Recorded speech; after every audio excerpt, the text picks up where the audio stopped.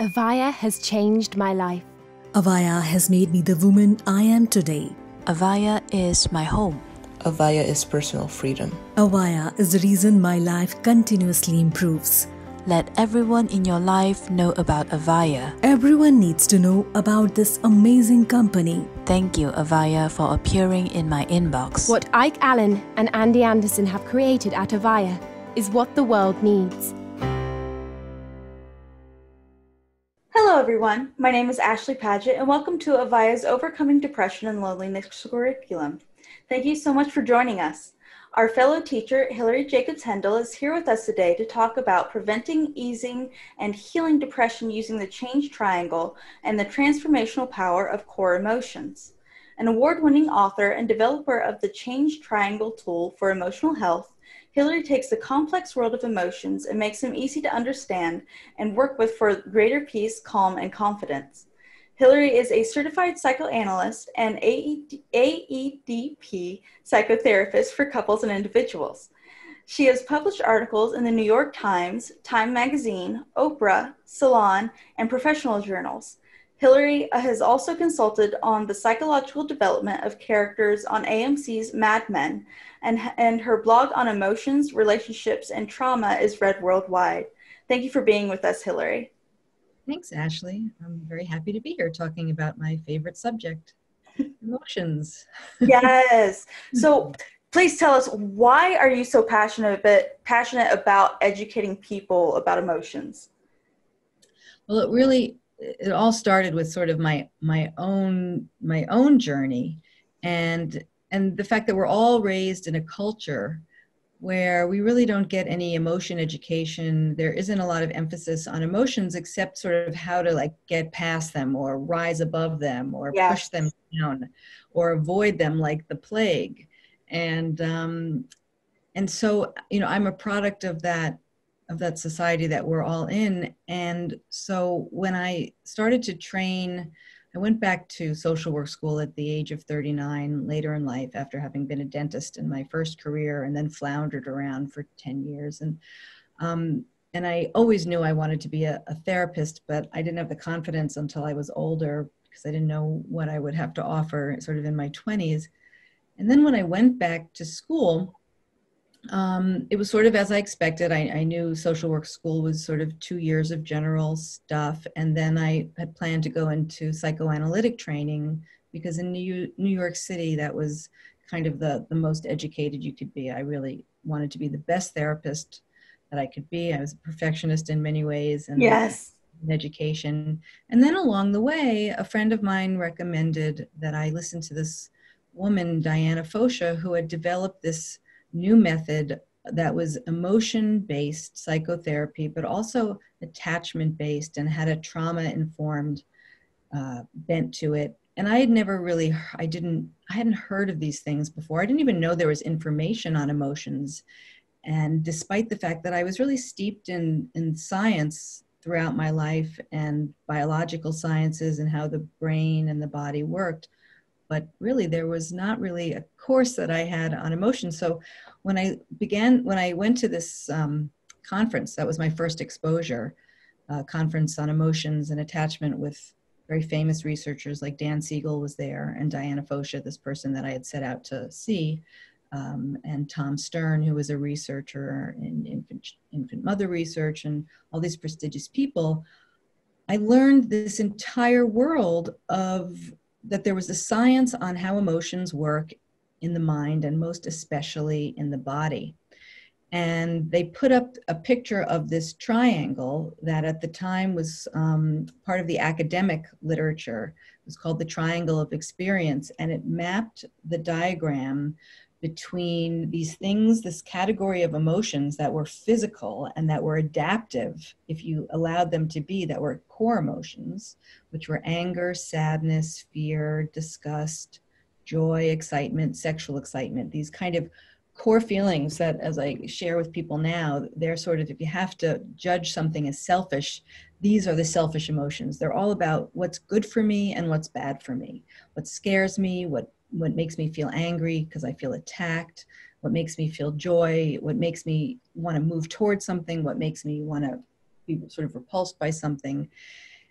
And that these core emotions had these kind of very special qualities that when you allowed them to come up and out, they informed you about something in the environment that was important, and they happened very quickly.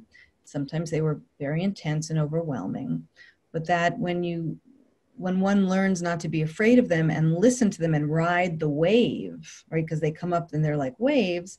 If you ride the wave, then your body and mind return to a calmer state, and you can make use of that information.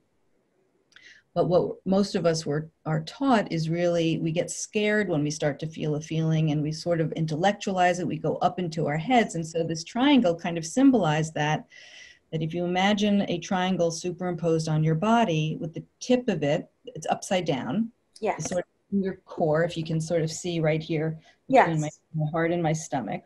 And that's where the core emotions kind of all are ready. We're born with them ready to kind of ignite when we need them, right? They respond to the environment. Yes. And then when they come up and we have no conscious control, which is something I didn't know. I thought we were supposed to be able to control our emotions. And I thought, in fact, that mind over matter was a fact. And in fact, it's really a myth that we can't control emotions. We can only control what we do with them once they're triggered, because they're triggered in the limbic system in the brain, a part that we don't have conscious control of, and for a very good reason.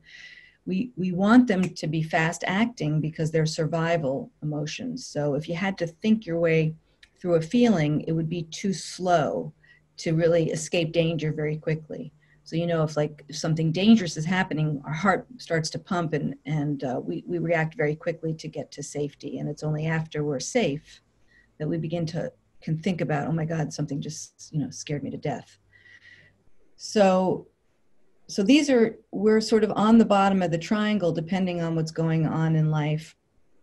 And these days with the pandemic and politics, we're triggered a lot of emotions. But when we block them, instead of moving through them and down to a calm state, right at the bottom of the triangle, and I'll pull up a picture of this in a minute, we learn to avoid them with this other category of emotions called inhibitory emotions. And I think what I'll do is I'll share this screen really fast. Yes, please. So people can see this, because this is what got me passionate about emotions.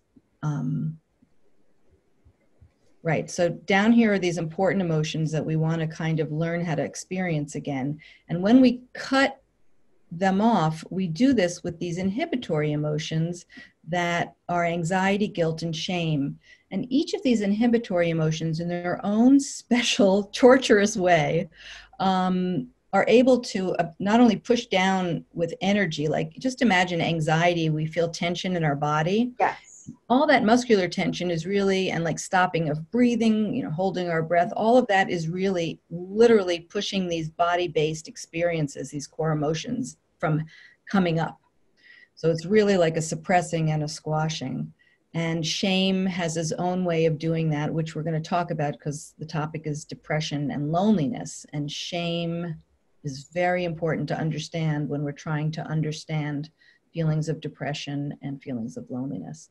And then of course, guilt, right? Maybe we'll feel angry at somebody we love, and then the guilt comes up. I shouldn't feel that way. And it pushes it down. And then the top left corner of the triangle is our defenses, which by definition is anything we do to avoid feeling emotional pain or discomfort. And defenses are not meant in AEDP, this type of therapy that I do, to be pejorative. They're really brilliant, creative ways that we protect ourselves from feeling uncomfortable and feeling pain. And defenses are anything from very kind of soft, as we call them, gentle defenses, like shrugging our shoulders. Like a moment ago, Ashley, I gave you a compliment, and you said, "Oh, I'm going to blush," and in a way, that's a little bit of shame coming up, a little bit of embarrassment, which blocks the expansiveness that feeling pride, in yourself, or really being able to receive a compliment might take. So, and then defenses ramp up into, reaching for a drink when we're uncomfortable, to we can be angry as a defense as much as it can be a core emotion. We might feel vulnerable and sad, and yet we'll get angry and crusty over it. And I have a whole list of defenses on my website, which I'll talk about later, so people can start to recognize the way that we defend and block against emotions. Yes. So when I saw this triangle that mapped out the relationship between the way I avoided emotions, the anxiety that I felt, my authentic, true emotions, and this kind of open-hearted, calm state that's underneath the triangle where we all want to spend more time, it's like a light bulb went off, and I was like instantly organized for my own mental health. And I had been anxious for a lot of my life, and the way that I coped with my anxiety, a healthy defense, was being very productive. And I just kept going, and I knew how I wanted my life to turn out. I wanted to get to do well in school and have a successful career. I wanted to get married. I wanted to have children. And I ticked off each one before I knew all this stuff that I'm talking about now, and ended up, on sort of autopilot without tuning in to my fears and ambivalences, because the go, go, go is how I managed my anxiety. And then, of course, I ended up in a career that wasn't right for me. I ended up being a dentist, and that's a long story I won't bore you with. And even though I got a lot out of my education, and I learned neuroscience at Columbia from Eric Kandel, who won the Nobel Peace Prize for neuroscience. So my education has served me in what I'm doing now. I wasted a lot of time and money on the wrong career. I ended up with my first marriage getting divorced, and that, of course, caused great pain for my children. And even though I'm happy that I had my children and happy that I was young so that I could, grow old with them as adults, each of these kind of mistakes I attribute to really not being in tune with my anxiety and the emotions that were coming up and were cueing me that there was something else I needed to listen to inside me. And so understanding my anxiety had meaning. And even I went through a few depressions myself when I was getting divorced. And it's like I just had so much stress, and I kept going and going. And it was really the first time that I experienced a clinical depression that I was humbled, realizing, okay, I can't just not tune into how I'm feeling and go, go, go. Yes. That was the beginning of really learning about myself, that I had to take care of myself. So at that point, I started to slow down. I still hadn't learned this information on emotions, but it was only after I saw the change triangle and started to practice it in my own work that I became aware of the many fears that I had underneath, and that I had now some power to process those fears, to make sense of them, and to actually feel better. And really, since I started learning since I learned the change triangle and became an AEDP therapist, of which this is derived, and engaged in this type of work myself on a personal level, that I haven't experienced another. I had two depressions, two bouts about 5 years apart, and I hadn't had another one. And it makes perfect sense, because again, depression is a symptom, and it's the beginning of a story, that something happened that needs tending. And what happened are events that caused overwhelming emotions to come up, probably and mostly for us, in the face of too much aloneness. So we can't process them, because when you were overwhelmed, humans are wired to be in connection for soothing and for processing of emotions, particularly for the parents out there. When babies are young and they're emotionally overwhelmed, they don't have a self-soothing capacity. They need to be soothed by an adult that has soothing capacity. And if we grew up with adults that themselves were depressed or unable to calm themselves down, and then we got upset, they couldn't calm us down, and then that's the story of intergenerational trauma in the sense of these invisible traumas that we don't hear about much, that cause this epidemic of anxiety and depression. And those invisible traumas have to do with emotional disregard, emotional neglect, that we don't have a language to talk about emotions, that parents aren't given emotion education so that they can learn how to attune to their child if it doesn't come naturally, and that we all don't learn how to attune to each other and speak to each other in a language of emotions along with our rational thoughts, right? It's not one or the other. We need both to get the full picture of who we are, what we want, what we need, and to be able to communicate that in constructive ways. Absolutely. That's learning all that blew me away, and that made me passionate, not only about becoming that type of therapist, but then my sort of hobby that came out of that was the pet peeve, which turned into a moral outrage that the public doesn't get any emotion education. And so I extracted this triangle from AEDP theory, which was grounded in neuroscience, very firmly in science, because I'm a science nerd at heart, and wanted to just share the basics of the triangle and how everybody can really learn about emotions and begin to understand themselves better and each other better. Absolutely, absolutely. And thank you so much for bringing that together in an interdisciplinary fashion, because that's really where we begin to find these ideas, this conversation that leads to new ways and new, necessary ways to think about these things. Right. Exactly. And it relates to loneliness. Yes. So can you tell us a little bit more about the connection between depression, loneliness, and shame? Yeah. So, and again, for people interested, I would point you to an article that in the New York Times that was published in 2015 called "It's Not Always Depression, Sometimes It's Shame." That I wrote because, again, I had no education in my therapy training nor in my social work school on shame. It really was not mentioned. I'm wondering whether they talk about it more now in school.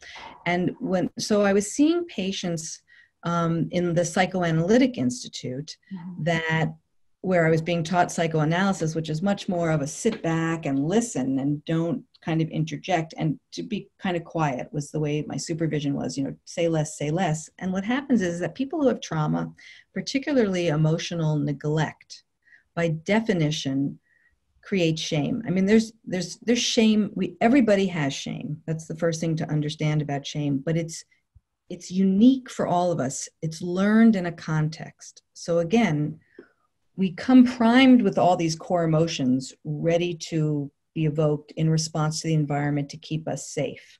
But we also become primed with inhibitory emotions like shame and guilt that are meant to socialize and civilize us. So what keeps our selfishness in check are these inhibitory emotions that when we have them in small amounts at the right times, they teach us lessons and they teach us morality, and that we shouldn't hurt people if we can help it. And we shouldn't kill people just because we're angry at them. Oh. We shouldn't steal from people just because we might cut what they want, right? But what happens, again, because of a lack of emotion education that's needed in modern times, because we're not all just out foraging for food and shelter. Right now we have time to think and be, is that when our emotions are disregarded because our parents, again, don't have the education, they have love and good intention, that's experienced as an insult. And one of the most crushing insults are kids that are filled with natural exuberance. And let's say they have parents that are overwhelmed. Let's say they have parents who are depressed. And if you're in a spontaneous moment of exuberance and you are met with criticism or disdain or indifference, the pushback from that, if you want to think of it as this outward energy and the immediate pushback from an outside source, that energy kind of implodes back into us and creates like a shaming experience. And before the shame, though, there's a moment of anger or rage, of protest. Yes. But that eventually gets snuffed out because the brain starts to learn very quickly how to avoid the experience of rejection, which is to stay small. And so that shaming experience, which is a massive amount of energy kind of ricocheting back in, almost like a turtle retreating into a shell, we get stuck there. And we get stuck there because it's safe. And it might be safe and uncomfortable, but safe and uncomfortable, the brain prefers to vulnerable and perhaps having some new and novel experiences. So when patients come into me in this article that I wrote for the New York Times, the reason it was the first time I was moved to really write something about this type of work was because this guy, Brian, which was a pseudonym, came after being treated for decades for what they called treatment-resistant depression. You're a difficult patient. They tried every type of therapy. He had cocktails of medications. You know, he had CBT and DBT and supportive therapy and a host of psychiatrists and numerous psychiatric hospitalizations. And when I met him, he was like practically catatonic. And the next step for him was going to be electroshock therapy, which he didn't want. And by luck ended up in the Institute. No, actually, I think he started when I was like starting AEDP. This was a while ago. Anyway, I didn't want to reinvent the wheel, so I treated him with this trauma theory, AEDP, and he got better. And I was so blown away, even though I had seen so many videotapes, because that's how we learn in AEDP, by training with videotaping sessions, because you don't work by listening as much as you do by tracking moment-to-moment nonverbal behavior. But when he got better, just from working this triangle in the safe connection, right? So to work on our vulnerable feelings, we need to feel really, really safe, and like we're not going to be judged, and we're not going to be re-humiliated, and we're going to have someone that really wants to be connected and can tolerate big emotions that we're actually trying to look for. So basically, this was someone that what I would now call had a shame-based depression.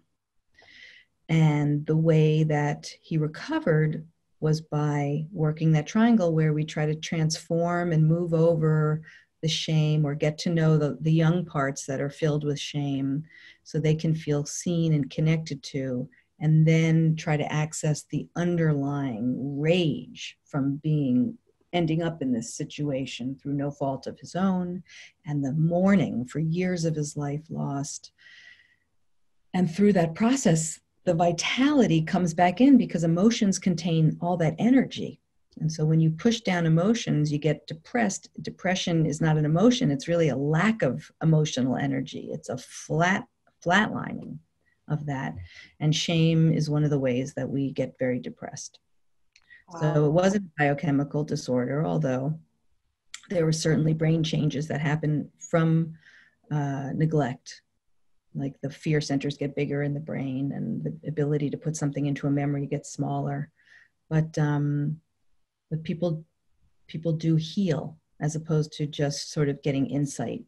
People really do change and transform. And, yeah, sorry. No, you're fine. You're fine. No, that's so good. Yeah. That's so good. I was just happy. Yeah.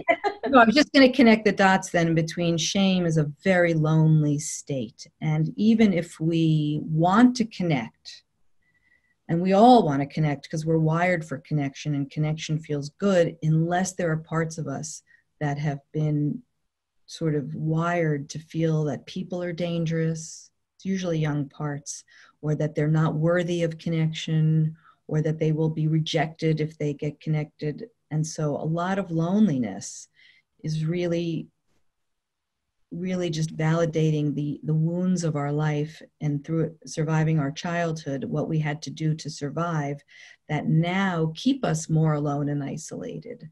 And that is healable through a safe relationship, whether it's with a therapist or any type of counselor or any type of wonderful person in our life that really makes space for us to try to step in to this new place, to be more real with these feelings and that are underneath our depression and shame.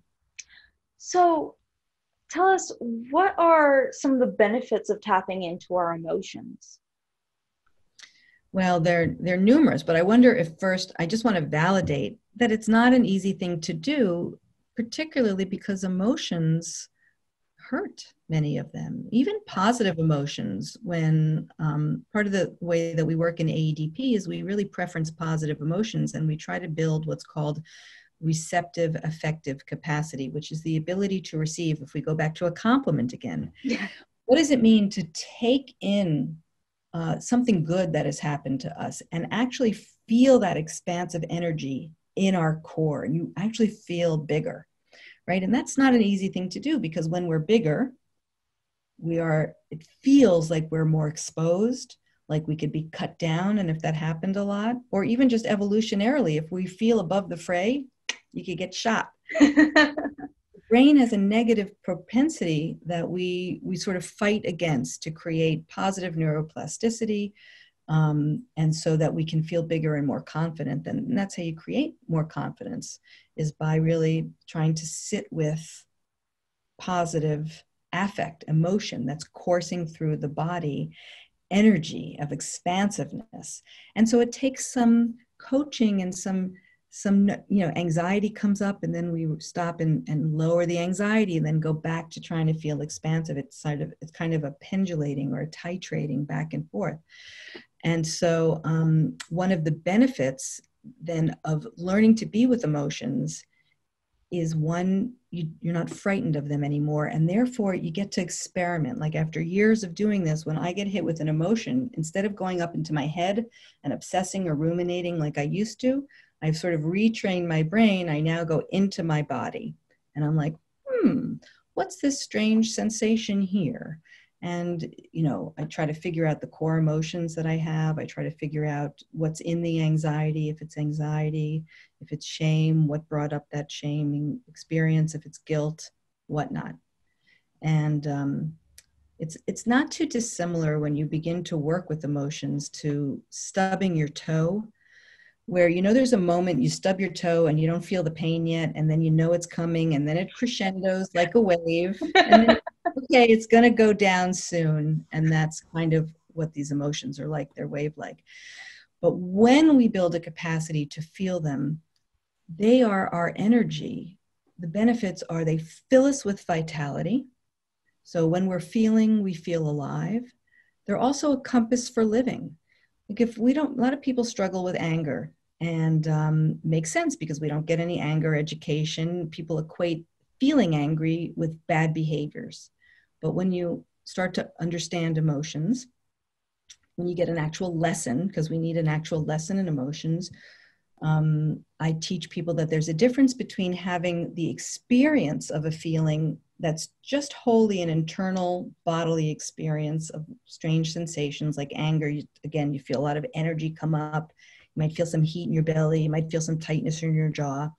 But nothing has actually happened. It's acting out is when you take that angry energy, you don't pause and reflect on it, and you just act mean, or you hit, or you do, destructive things. And this is about the opposite. It's about being able to slow that process down, so when it's still in your body, you can listen to what it's telling you, and then bring rational thought and common sense online. And this is a practice over a lifetime, for sure, of what do I do with this anger? Does it mean I have to say no and set a boundary or set a limit? Does it mean that I realize that this particular person in my life is not good for me because they're constantly insulting me? And so I've been here before. I've felt this type of fury before. It's like, I don't want it anymore. So that anger. So if we didn't feel angry, we wouldn't know when we were being attacked or intruded upon, violated in some way. So it's really crucial for protection. And if we didn't feel sadness over loss, we really wouldn't feel love either. That sadness is a really difficult emotion, and people are frightened of it. But we don't have to be frightened of it. It's just a feeling, and it hurts. But we don't have to be frightened if you become familiar with those sensations of heaviness. And we can instead of burying it, which can lead to depression and can lead to anxiety, we can soothe it and tend to it and care for it like we're our own loving parent. We're taking care of ourselves. So there's all the reasons in the world to understand and begin to work with emotions that are for well-being and wellness. And really, we should not be learning to bury our emotions. Doesn't mean that we can't distract ourselves, but there's the awareness. Right. So it's not like wearing your emotions on your sleeve all the time. It's not like that. It's not like this is work for an excuse to rage or an excuse to cry at work, and to be unprofessional. It's about being able to tolerate what we're experiencing without burying it or avoiding it, and then listening to what those feelings are telling us, and then thinking about whether we want to express them, whether we just need to process them on our own, whether we need to go to a therapist to work with younger parts that we can't do it alone because it's too scary or too hard, or because we keep going into too much anxiety. And really just being a full integrated person, using thoughts, feelings, being able to stay in the body and not dissociate, and just accept who we are and what's happened to us, and then move forward with verve and vitality for living. Absolutely. Thank you so much for sharing that perspective. I know this is something that I myself have been working on and struggling through and coming to, over the past few years, just with my own things. So I know how vital it is to get the information that you're sharing with us right now. Yeah. And we are running low on time. So I would like to remind everyone viewing that there are several buttons below this video. And when you click on them, they will lead you to resources that Hillary has for you, as well as her book. Can you tell everyone about those, please? Yeah, well, basically with this enthusiasm that I have for educating people about emotions, I had the opportunity, actually, after that New York Times article came out, I was asked to write more on the subject, which is very rare, and I'm so grateful for that.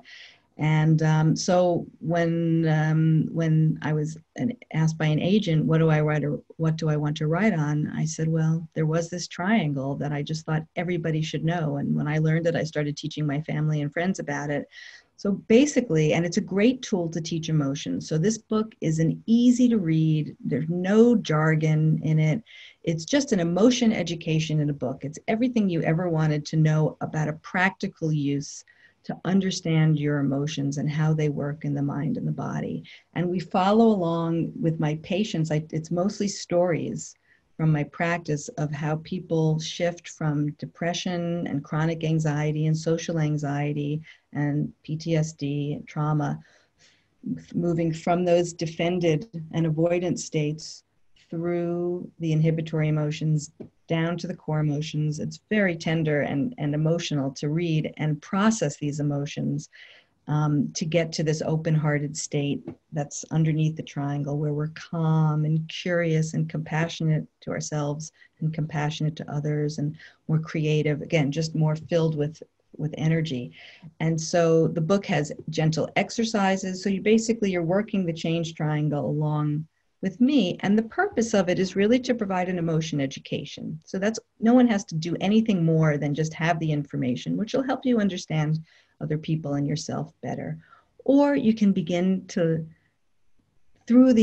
I wanted to give people a vicarious experience, because it's much less scary to do something when you see other people do it first. Yes. So it's very vivid of being a fly on the wall in a therapist's office for what it looks like to process fully an emotion. What does it look like to process rage from your childhood? How does that energy come up and out safely? And what does that look like? What does it look like to sit with someone that's in deep grief? And so you get a vicarious experience. And then hopefully, if you want, you get to dip your toe in the water by trying out these exercises at the end of each section to get to know yourself a little bit better. And then, so it's really a self-help book, but it's also a book a lot of people bring to their therapist who want to begin to work this way. And it's a book I would recommend couples to read together. It's a book that I recommend that parents read together so that they don't unwittingly, right, by accident, create anxiety and shame in their children by avoiding emotions that they don't understand themselves, which I felt very guilty of. Like, I wish I had had this book that I wrote when I was 18 years old, and I would have made a lot less mistakes, I think. So that's the main thing. That, unfortunately, you have to buy because Random House and Penguin UK sells it. Yes. Everywhere books are sold. The rest of the resources I create for the public for free because I'm just so passionate about sharing this information. So I have a blog, and I'd love it if people wanted to sign up for my blog. I send just an email once a month with a new article, and we can stay connected through that email if people want to sign up and get that information. And then there's the Change Triangle YouTube channel. And then all along my website at hillaryjacobshendel.com, there's a toolbox section that gives you sort of videos on how to breathe through emotions and explains defenses. And there's like a toolbox where I want people to take these resources, teachers and parents, and use them as they wish. Everybody can just take these things and share them, and they're free, and they're to dole out. And the Change Triangle YouTube channel is more geared towards videos, very short videos for people with short attention spans, like many younger people, or full presentations on the Change Triangle, for people that want more. Thank you so much. Yeah. Oh, and the free gift is free if you want, for people that want to download a copy of the Change Triangle and the sort of Change Triangle cheat sheet. That's also there, and I think it's in the toolbox section of the website. It says download the Change Triangle. So there are people that take that and laminate it or keep it in their wallet, and they put they map out their own Change Triangle, which is what the book will show you how to do. So your sort of main culprits of where you feel uncomfortable with what emotions, and getting to know those. Oh, that's beautiful. Thank you so much for offering these resources to our viewers and everyone that you can come in contact with. It's really just such a gorgeous thing to be that catalyst for information. And thank you for spending your time and learning about this so that you can share it and educate us, because, but as you say, it's so needed. It's something that's been so neglected. Yes, no, and thank you. This is what I love to do. So thanks for having me on, and thanks to Avaya University for having me back again. And I'm sure there are many, many other wonderful speakers to listen to as well. Avaya has changed my life. Avaya has made me the woman I am today. Avaya is my home. Avaya is personal freedom. Avaya is the reason my life continuously improves. Let everyone in your life know about Avaya. Everyone needs to know about this amazing company. Thank you, Avaya, for appearing in my inbox. What Ike Allen and Andy Anderson have created at Avaya is what the world needs.